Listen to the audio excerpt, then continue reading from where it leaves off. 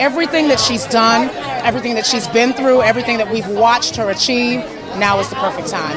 This is Mary's time. This is her year. Again, I love her because I met her many, many years ago before I was even an artist, working behind the scenes. I worked with her as a vocal producer and worked on some of her records, and she's always been very kind.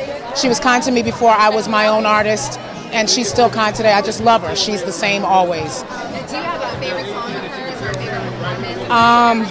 Oh my God.